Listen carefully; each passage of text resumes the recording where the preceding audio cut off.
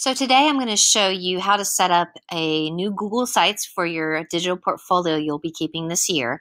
If you have set up a portfolio through another site, WordPress, any other site that you've used for a previous teacher, you're welcome to use that. But this tutorial is to show you how to use the new Google Sites. So you begin by going New, and under the More feature, you will see Google Sites. And this basically is a very easy application to create a kind of professional looking website as well. So you can begin by giving it a site title. One of the things with internet safety, even though this is going to be private just for the kids on our team, you do not want to use your last name, but you can title it whatever you want. We'll just call it Digital Portfolio, and you can find it in your drive that way. You can see that you can edit features. You can change the font style, text, insert images and headers if you would like to do that as well. And the thing we're going to talk about today is after you get the main page set up, how do you create a page? So you go under, you can insert various items. Let's say if you'd like to insert a text box, you could do that here. You can upload images or pictures either from your drive or from your camera. You also have dividers and other features that you can play around with down in the toolbar.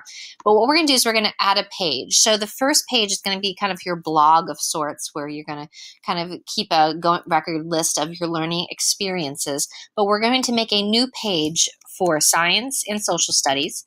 And these are going to be requirements as part of our classes as we get used to that. So you're going to create a new page for social studies. And then you can change, add text box, you can insert, and of course, change themes if you would like to as well.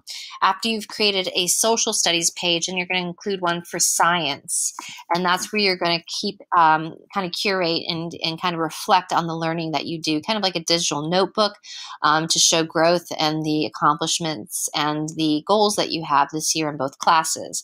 Now you're welcome to add a page. Those are the two required pages. Let's say you would like to add a page for language arts or a page for all your other classes, or let's say you want to create a digital portfolio for the work that you're doing in band. Any of your academic classes you could add to this. And then insert work on your own. But with science and social studies, those are going to be the ones that we're working on. And I'm going to begin with social studies. So when we create a page, we can insert a text box, and we can begin by, let's say, inserting our Google slide, our Explore project. And as you can tell, I cannot type and talk at the same time. Exploration project.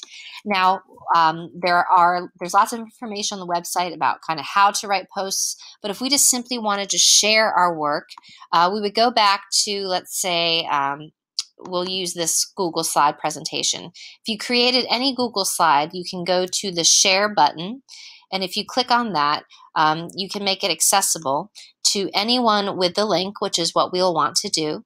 You go under Advanced, and right now this is private only to me.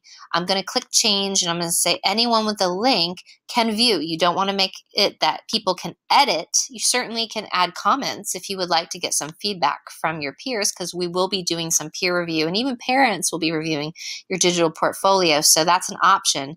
But we're going to leave it can view.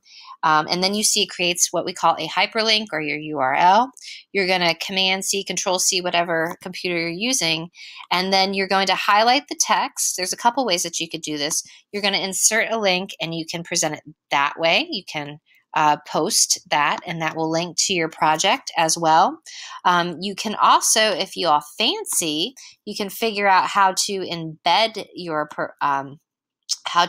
it, and that is going to be a little bit more complicated, which I won't show you, but you can try. If you are technologically savvy, you can embed your project as well.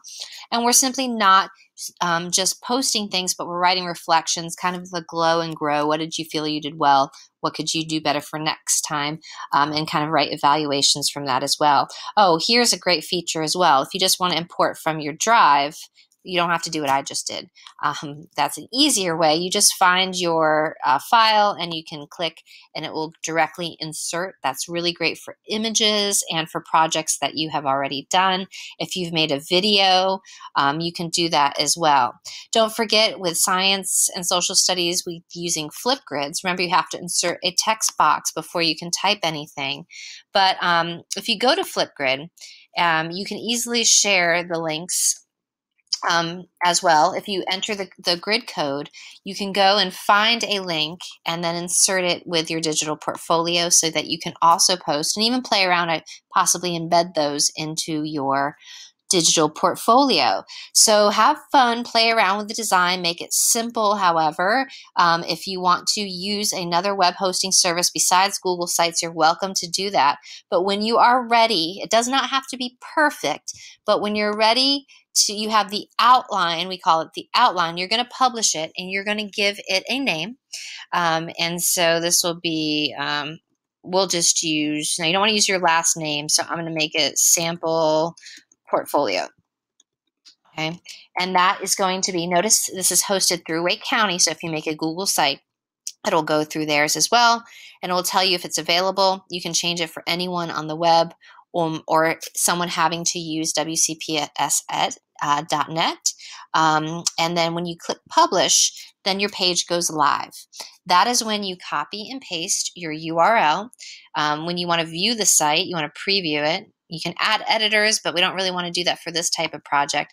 But you can preview it, see what it looks like, take the URL, and again, copy it and go back to our digital portfolio page, and that is what you're going to submit to your teachers so that we're able to see your digital portfolio and your growth throughout the year. So have fun playing around with your Google site.